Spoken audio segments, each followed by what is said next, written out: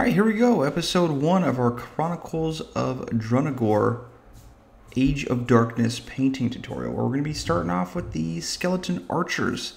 I know if you're looking at this, there's 4 in the base, but I did a test one on the 4th one. I didn't like how the color scheme turned out, so I decided to go with the card art basic color scheme, and this is how it turned out. I think it looks pretty good. So we're going to go over a pretty quick and easy tutorial on how to do this. If this is your first time at the channel, or if you want to follow me for more Chronicles of Drunagor painting tutorials, hit that subscribe button. Let's go. Let's do it. Let's get this going, because I'm going to be doing the whole set. All right, let's go.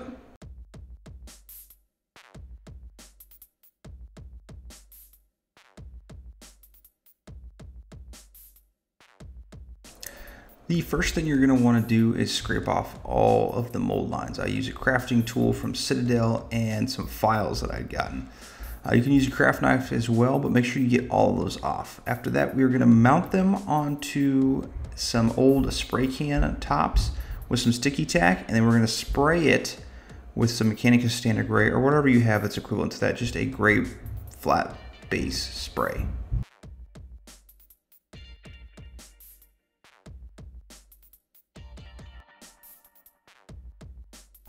We're going to start out with a series of dry brushes, and we're going to paint our base because we don't want to get this in the last step where we're going to go over the boots and everything else. Now when you're doing a dry brush, make sure you get most of it onto a napkin or a paper towel, whatever you're using. And we were just going to slowly dry brush over the entire portion of the miniature. This is one of my favorite parts about these miniatures, is that the base is already kind of built in for like a stone look, which makes it so much easier to save some time when doing our bases. Our next dry brush is going to be some Longbeard Grey. We're doing the same thing. We're just going to build up the contrast from our Dawnstone to our Lightbeard Grey to our last color that's coming up next is Praxeti White. But we're just going to slowly build up our dry brush.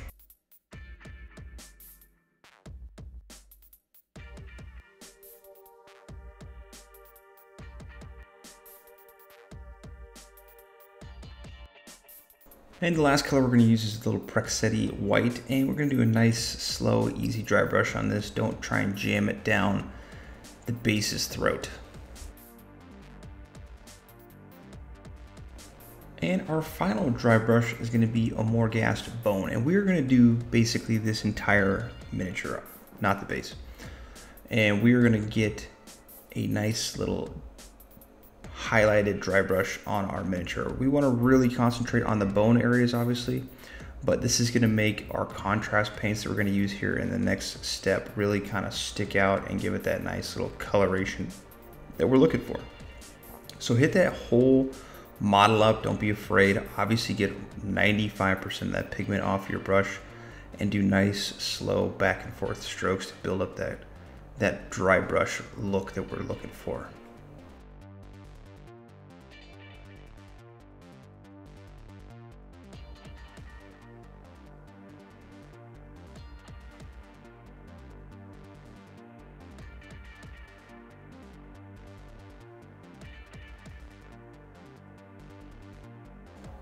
We're now going to use some contrast paints, and basically what contrast paints do is save you a ton of time. And if you are new to this channel, or if you've been watching this channel, you know that my main goal is to save time.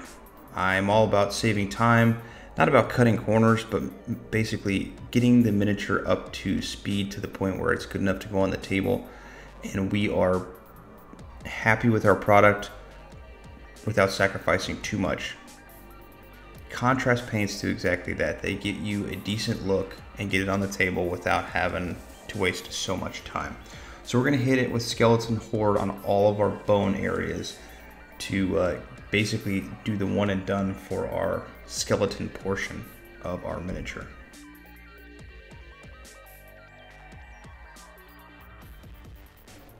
Now we're basically following the card art for this entire miniature, and we're going to use some Aethermatic Blue, which is another contrast paint, to do the shoulder pads and some of the hand guards on our miniature.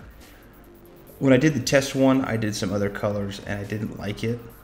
I'm going to stick to the card art because I feel like the artist and the game creators wanted it to be that way, so let's follow what they wanted to do, because it adds to the flavor. If you get a bunch of different color schemes, it doesn't look like the card, it kind of makes it look crappy. So we're going to follow the card art and the entire scheme of this miniature. For our boots, we're going to use a little Cygor Brown. Just be a little careful when you're painting the boots, obviously around the base of the rim. We want to make sure we don't get too much onto the dry brushing we already did on our base.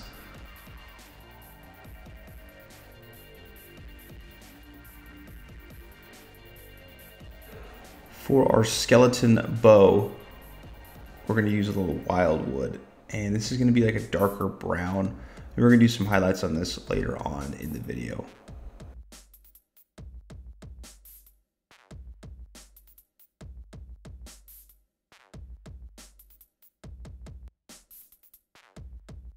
For our chest, we're going to do a base coat of Nightlord's Blue.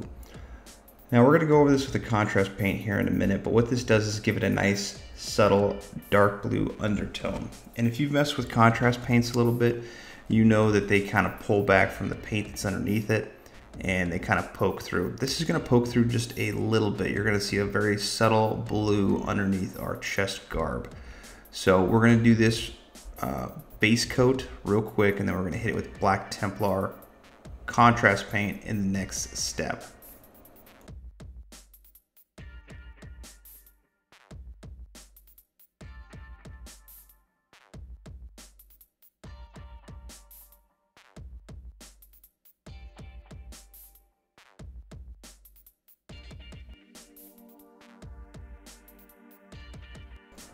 And once that Nightlord's Blue is finished, we're going to hit it with a black Templar.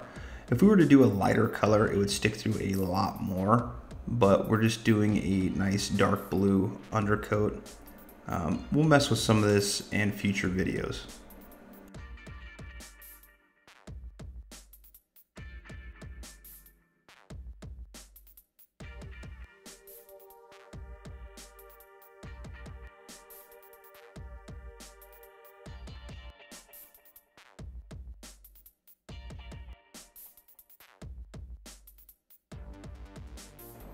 Now we're going to move on to our base colors, and we're going to use Caledor Sky from Citadel. Now I typically use mostly Citadel paints. And the reason for this is that I was playing Warhammer at a young age, and I started painting miniatures at a young age, and these were the only paints that I could really find in my local hobby store. So I started using these. Are these the best paints? I don't know. Maybe, maybe not. Are they the most expensive? Yeah, they sure are. But I have been using them since I was a kid. They've never failed me. They've never let me down. They've never given me a bad product, so I have nothing bad to say about Citadel and their paint products. So that's what I primarily use. But we're going to use this specific blue on our robes and garbs of our miniature. Now be very, very careful when you're going around the head and the shoulder area, as it's very easy to get it in places you don't want to get. So just be careful, take your time. I typically put on some good music, listen to a book on Audible or something similar, and just enjoy the painting experience, because that's why you're doing it. You enjoy it. It's not like, oh God, I gotta paint again, this is terrible. No, I look forward to this every single time because it's an escape and it's relaxing.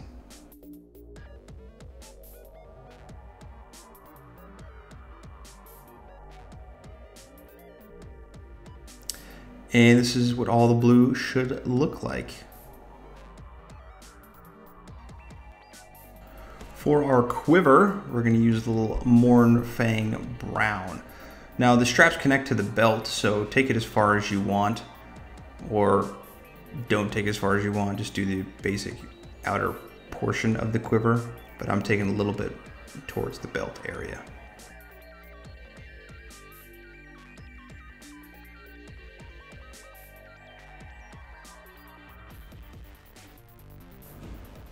For our belt, the under straps underneath the arrow and the wraps around the hand guards, or wrist guards, I guess you could say, we're going to be using a little Steel Legion Drab. Now again, be very careful be cognizant of the areas you painted. If you get some on the areas you paint, just go over the paint that you need to that got covered up. I use a wet palette 99.9% of the time, and the reason I use this is because the paint stays longer. You don't need as much paint when using a wet palette as you do if you're using a well or a tile or something comparable. I like to do a wet palette, and then if I want to stop, I can put the cover on and then come back a day later, and my paint is still wet and still usable that next day. So I'm hitting up all of these areas. I'm taking my time. I'm also using a size 1 brush for this entire area, and not going too crazy, not going fast. This is going to be a tedious task, obviously, because we're painting 4 of these, and we are doing repetitive motions. This is probably the worst part for me for mini painting, is when you're doing batch painting. It's the same thing over and over and over and over again, and it gets very redundant and boring. But like I said, put on some music, put on a book, and enjoy it, and just get through it. I know you're busy painting, but why don't you take a break and head over to our Instagram at nerd.nights and check out what we got going on over there. We're always posting what's coming up next, miniatures we're painting, and so on and so forth. So go stop by and say what's up. For our arrow, we're going to use a little Dryad Bark, and we're also going to use this on the stitching for our quiver.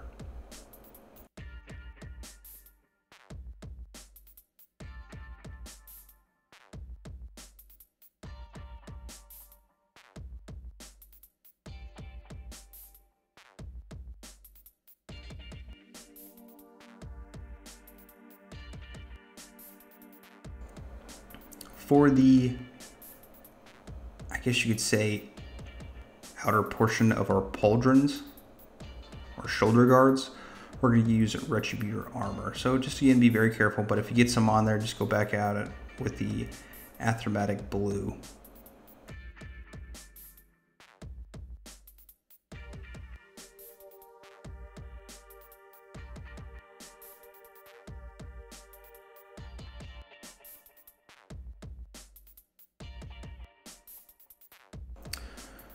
We're going to use a little Iron Hands steel on a couple portions of this steel area, I guess you could say.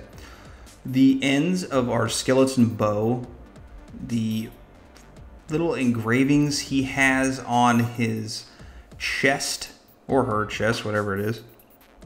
There's a little chain that comes off the bottom of the quiver that we're going to be hitting up, and the little spikes on top of the pauldrons that we're going to hit up real quick.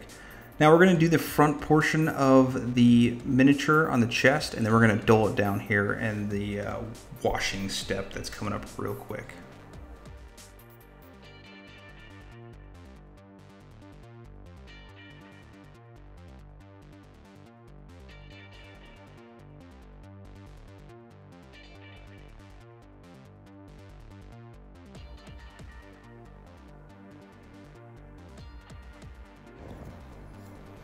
And finally, for the last base color, we're going to use Sotek Green for our arrowhead and for the fletchings on the arrows that's in the quiver.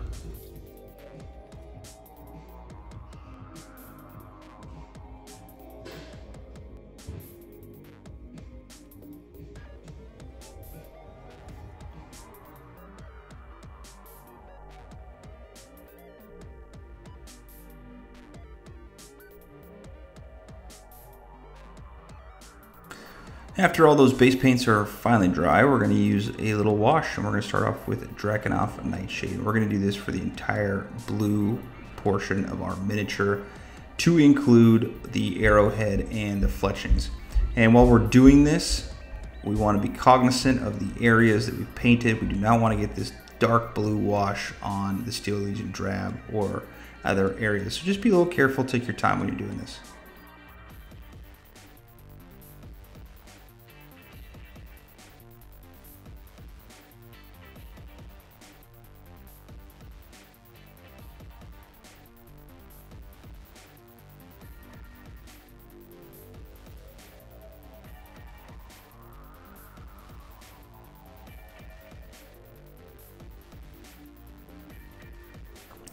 For the rest of the miniature, except for the bone areas, you're going to use Agrax Earthshade. Now, if you wanted to put some Agrax Earthshade into the eye sockets as you feel maybe the skeleton horde didn't get enough in there, you can absolutely do that. Or you can darken up just a little bit more if you want.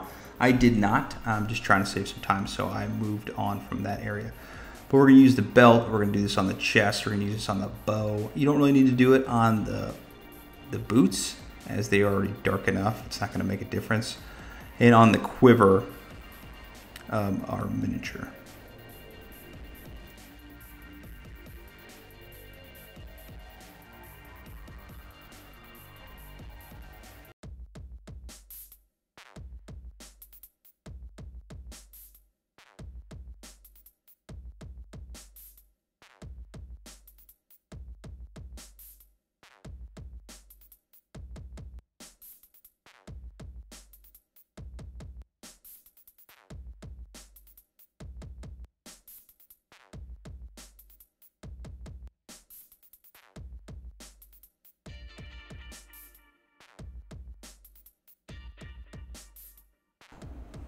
All right, we are moving on to the final step. We're going to use Ahriman Blue from Citadel.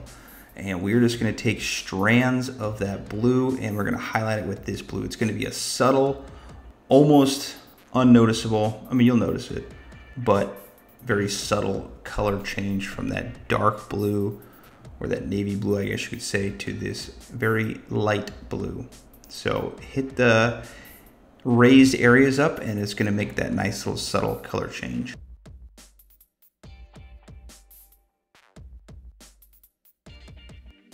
For our hand wraps and outer areas of our, I guess you could say, wrist guards, we're going to use a little Balor Brown on this. And obviously do not get any in the recesses. You just want to hit those raised areas up and just make it a nice little subtle change that you're going to have a two-tone color for it.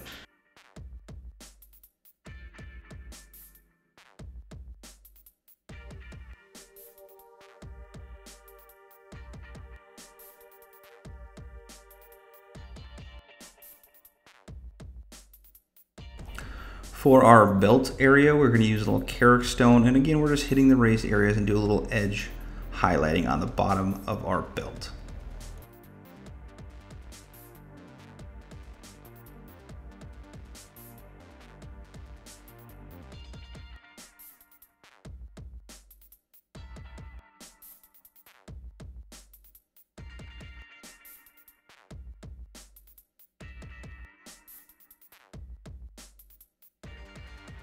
We're going to use Doombull Brown for a couple things. The first one, we're going to hit the areas of the skeleton bow up, and we're going to do what's the grooves that are in between each other. Obviously keep those grooves, the recesses dark. We're also going to do an edge highlight on the boots, and we're going to use this for the quiver. Be very careful when you're doing the boots. Try and get as much of the edge as possible and just kind of basically outline it like we're in kindergarten.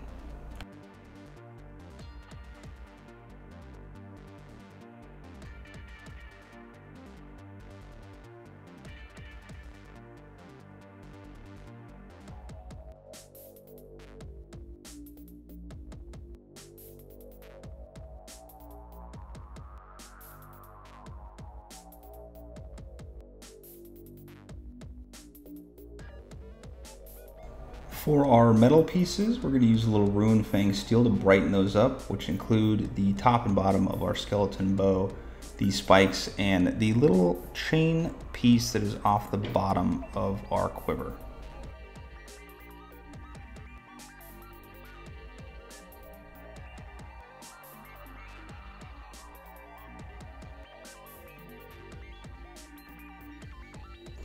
And to brighten our arrowhead up a little bit, we're just going to use a little Sybarite Green. And for the fletchings as well, just pick out a couple of those little fletchings, do the top, bottom, and middle portion of that arrow to kind of give it that nice little arrow pointing look.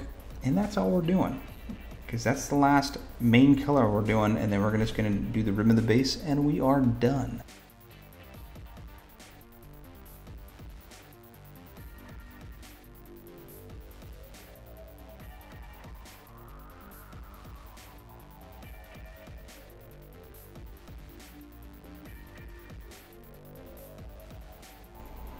Mechanicus Standard Gray for the rim of the base. Let that dry, and we are DUN done.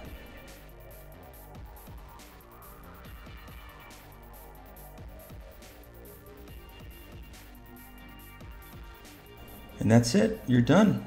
You did a fantastic job. Looks great. I'm proud of you. So proud of you. I just want to say thank you for everybody watching this episode. And if you are a subscriber, or if you're thinking about subscribing, hit that subscribe button. Let's go. I appreciate everything you watching this episode. But until next time, paint on.